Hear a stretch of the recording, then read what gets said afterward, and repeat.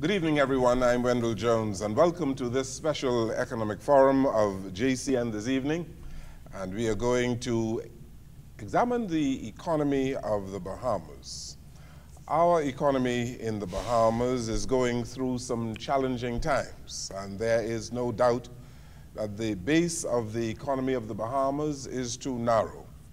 The tourism sector, which is concentrated in the northern Bahamas, has seen some challenging times as well and has not seen appreciable growth for many years. The financial services sector is in decline, with excessive pressures being brought to bear on that industry by organizations in the developed countries of the world. The Bahamas, like many countries across the globe, is still reeling from the effects of the 2008 global financial crisis.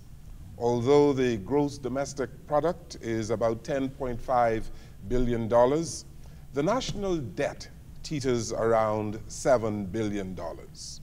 Unemployment is high and there is uncertainty for the future.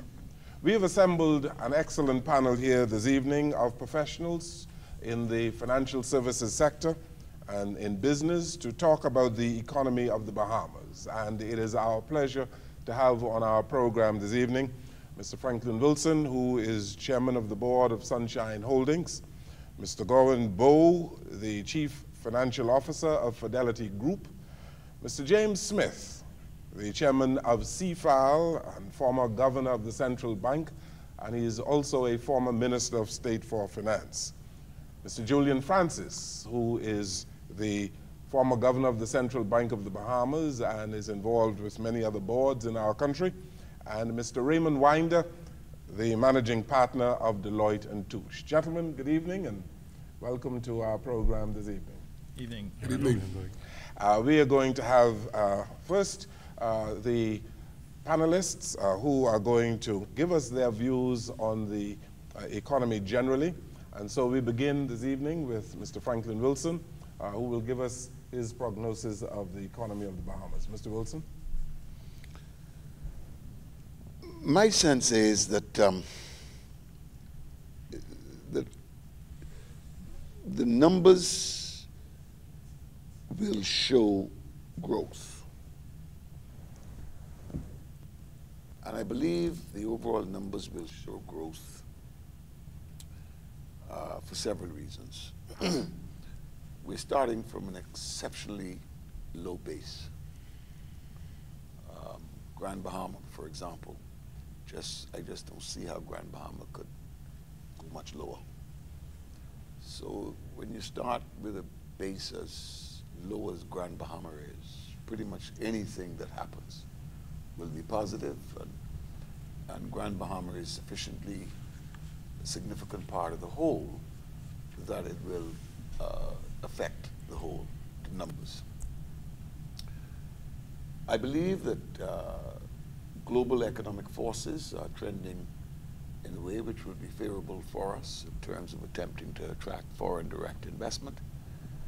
And I think there'll be some policy measures which will try to capitalize on that to some effect, particularly in the second home market.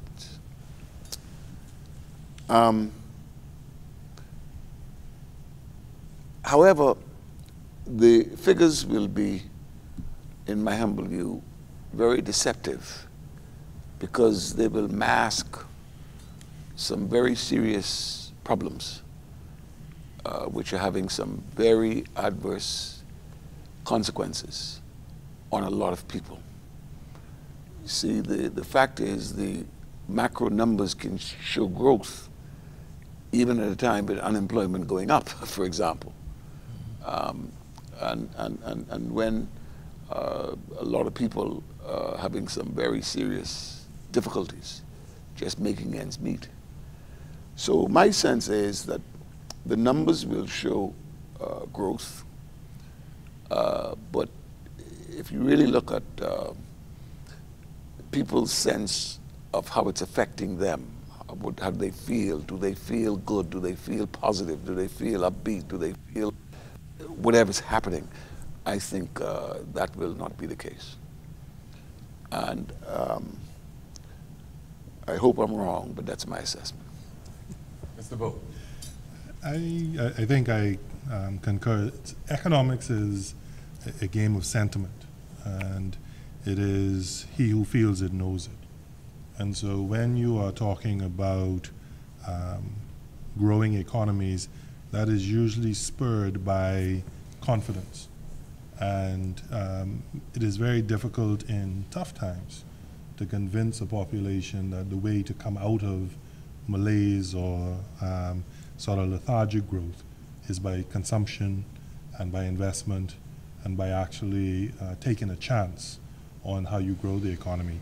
I believe that when we look at the future of the Bahamas, I think we should not underscore the positives that we've had that we can actually build upon. So whilst there is going to be the ever-changing environment of tourism, financial services, and looking for new areas of development, we have to give that sense of optimism that says that what are some of the positive factors that can actually contribute to a resurgence of the Bahamian economy. We speak a lot about the liquidity in the system in terms of cash that is sitting, if you will, underdeployed because persons are in that apprehensive state. And there has to be a mechanism that, if you will, unleashes that tiger by virtue of saying, how do people pool resources and focus their attention on now expansion? And whilst there is risk to every capital investment, the only way you will make a return is by taking risks. Zero risk, zero return. And so I believe when you look, we have a number of challenges in front of us, and our focus needs to not be on the negatives and those elements that are saying why it is a tough time. Our focus needs to be redirected to those elements as to how we overcome this environment that we're in. And I believe there's a sense of optimism, certainly amongst the population, that things can happen. We see positive signs in terms of the touristic developments taking place in New Providence, but there are also developments in the islands that are now having, if you will, attention focused on them, and so that will help to expand the Bahamas and using its resources.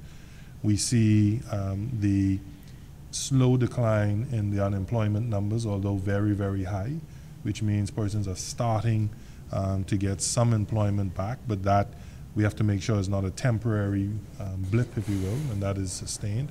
And ultimately, I believe that there needs to be those brave voices that come forward and say that we as a country should not talk ourselves down, but talk ourselves up.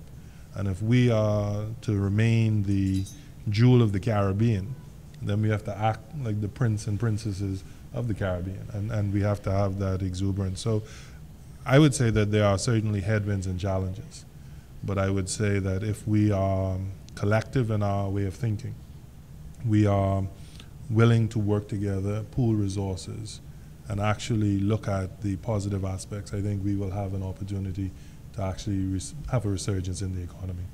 Mr. James Smith? Yes. We're speaking, I think, essentially to economic growth, and over the past 10 years, this has been the primary challenge to this economy. What I find a little fascinating, though, over the 10-year period that we're looking at, that I'm looking at, is that, if you recall, in 2007/8 was this great recession, almost called the Great Depression, the collapse of the housing market in the U.S., which basically took out all the economies in the Western Hemisphere, including the Bahamas. We saw it in a reduction in visitors, increase in unemployment. You may recall Atlantis laid off almost 2,000 people in 1 year and that type of thing. Now, between 2007, when it was happening, and 2012, you may also recall that the government's response to that was what they call fiscal stimulus. Basically, let's spend some money on public projects in order to stem the growing unemployment. That is kind of a classic reaction short term. There are only two really major growth policies that they use in the economy. One would be in the short term, the Keynesian kind of public spending to stimulate growth. Or you've got the Chicago School where the monetarists who think that the government should stay out of the economy as much as it can, leave it to the private sector. But for the private sector to do it, you need to have the liquidity in the system, meaning they have to have possibly low interest rates to allow the private sector to get access to loans, to purchase equipment and expand, et cetera. So basically these are the two models that you operate on in the Western Hemisphere. Now, for some odd reason in the Bahamas, maybe because we're a small economy, after a couple of years of spending using what I would call a Keynesian approach to dealing with growth, we ended up with an expanded deficit, because clearly if you're spending more than you're bringing in, the deficit would grow, and unemployment still remains stubbornly high.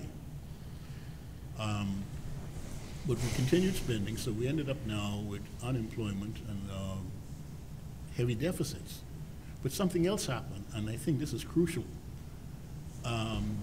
Where you might have been able to switch to the other model, which might have been, okay, government, you spend enough, you're not getting the reaction you expected, back away.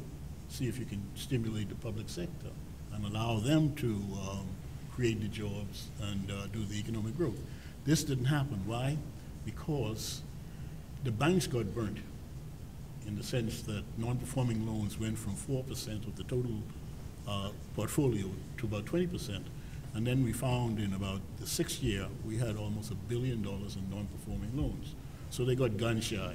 Now, no economy can run unless you provide the fluid, the liquidity, the grease. And that's basically loans to businesses, individuals, et cetera, who create the demand you speak about. And you see, this was not happening then, nor is it happening now. Indeed, as of today, I believe that the excess liquidity, meaning the money that the banks collectively have to lend, is around $1 billion. Ordinarily, they would have been lending about $200 million a year. You lend a guy some money for new equipment, he hires people to use the equipment, et cetera. So from my point of view, there are other things to explain this no growth. But I think the greatest impediment to growth in the Bahamas is actually the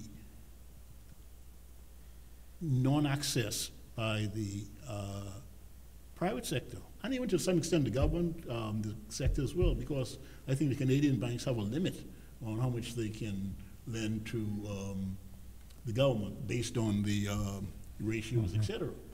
And it's not blaming the banks, because bear in mind they have stakeholders, their shareholders, the public, whose money they have, et cetera. And so the question is, how, if you think that that's kind of a policy option, how do you get them to relax and perhaps get back in the credit market? And it seemed to me you have to then address the thing they fear most, the risk. And you can mitigate that risk in several ways.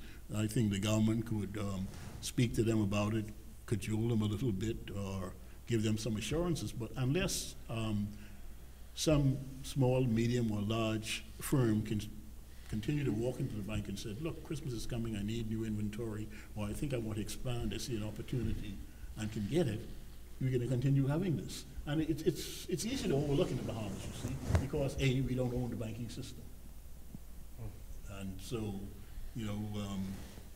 getting them to do what I think in other countries you tend to speak to the head of the banks because you know them. The Minister of Finance would speak to the chairman, et cetera, et cetera. But these guys answer to another drummer.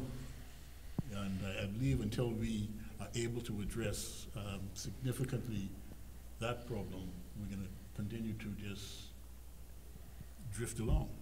Thank you very much, Mr. Smith. Let's go to Julian Francis now for your take on the current state of the economy of the Bahamas. Well, I have to say I'm not really that optimistic about the short term. for a number of reasons. One is that what I believe has always driven our economy is what is going on around us on the outside.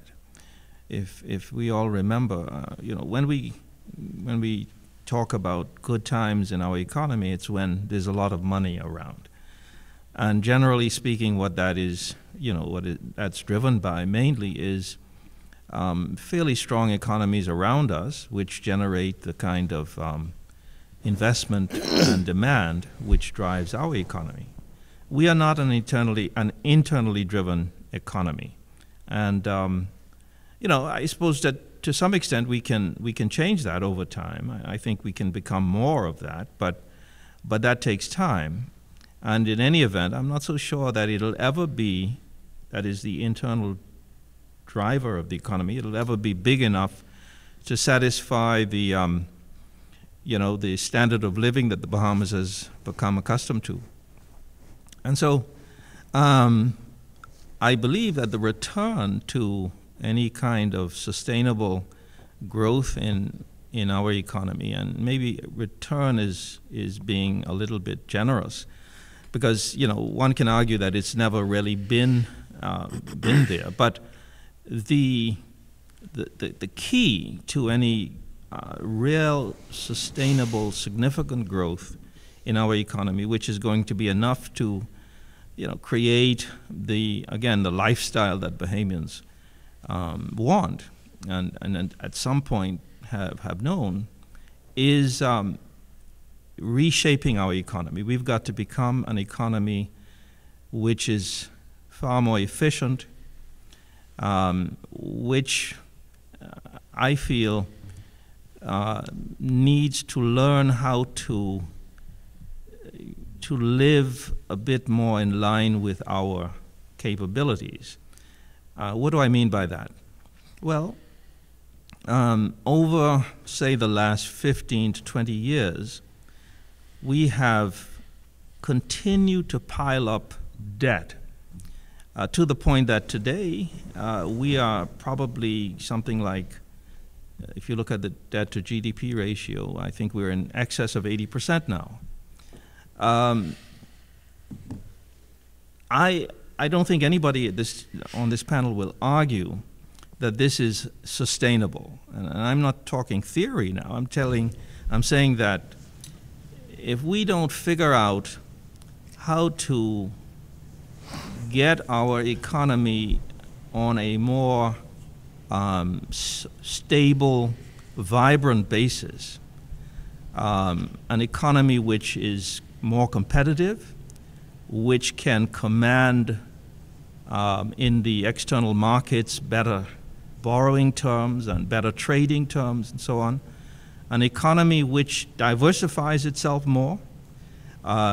We have still been dependent on the traditional sectors, and we really haven't grown any significant sector of the economy which is competitive in today's environment. Some of the new economies which are working around us. Unless we can do these things, the truth is we are not going to be, compared to some of the others that we usually look at to sort of benchmark ourselves, I don't think we're going to be able to, to emerge as a real powerhouse of an economy. We'll always be trying to figure out how to make the best of what's going on around us. And really, I firmly believe that unless we come to terms with that, unless we accept that we do need to make very significant adjustments in our the way we organize, how we train our people, how we open ourselves up to competition, those kinds of things, how we accept a bit better the constraints which from time to time we should be facing, rather than just thinking that we can just borrow ourselves out of it. That's not true. And I was listening, in fact, to a program of yours yesterday, the view which was expressed that we do need to provide resources and money mainly to the economy in order to get the economy going. And that's true. But it can't indefinitely come from a public sector which is already overborrowed. It cannot happen because we get to the point where nobody is going to lend money to us any longer. We're not there yet, and I'm not suggesting we'll be there, in a year or two, but if we continue at this rate, we'll get there before too long. And my message is simply, I think this is the time we've got to take stock of where we are and make some hard choices. And I hope we get a chance to touch on some of that tonight. And just the last comment I would make is this, as an opening comment. I believe that a number of Bahamians believe this, they see this, and I think that they expect the government to bite the bullet. They expect the government to make some tough choices. I don't think that there are those, of course, who expect, all they want is a job or something. And believe me, I understand that. But I'm saying that, that doesn't work. The government can't continue to be the big brother who employs everybody and keeps everybody happy. It just does not work. And until, we tell ourselves that and really understand it, I think we are going to continue to slide unless we make these adjustments. Thank you, Mr. Francis. Ray Winder? It's interesting. I think there's something true about everything that has been said here tonight. Clearly what Sir Franklin said about being in a position to attract ongoing investment, that is true. But I think the underlying point that everyone kind of made, directly and indirectly, is the fact that we don't have a situation where the general population is benefiting from whatever's happening in the Bahamas. Yes, we may attract investors, yes, second homes, but the real big issue, the big question for us is, how do we get to share whatever wealth comes to the Bahamas to the greater population? And I think it goes back, in order to make that happen, I think it goes back to something what Julian said, competitiveness. We live in a global world, and as Julian said, it's going to be a long time before internal investment become a major driver of wealth in the Bahamas.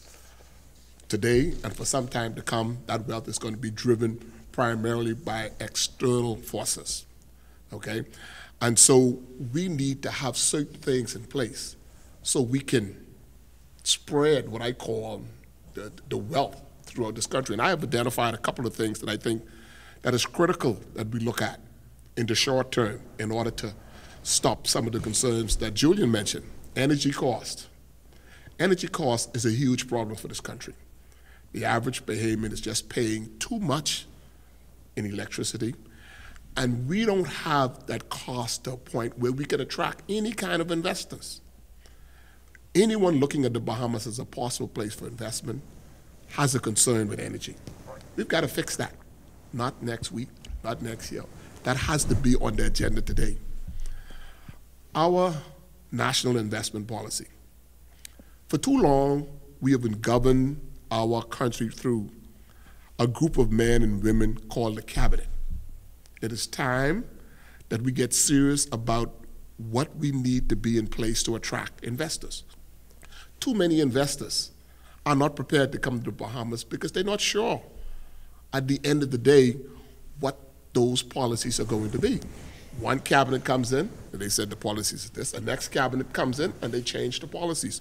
We've got to ingrain in law what we would like to see relative to attracting investors. The legislation has been around for quite some time. That has to happen. That will begin to attract some investors who have just passed by the Bahamas. Land reform. Sir Franklin will know. Land is a big issue in this country. And it is time that we tackle that problem in order for huge amount of land that is in the hands of generation, but people can't do anything with it simply because of how it's not registered. We've got to address that problem because land happens to be one of the greatest wealth. And as a country, we fall far short in terms of being in a position to truly manage that resource the way it ought to be managed. So we've got to make that problem go away. Tax reform. Putting VAT in place is not tax reform.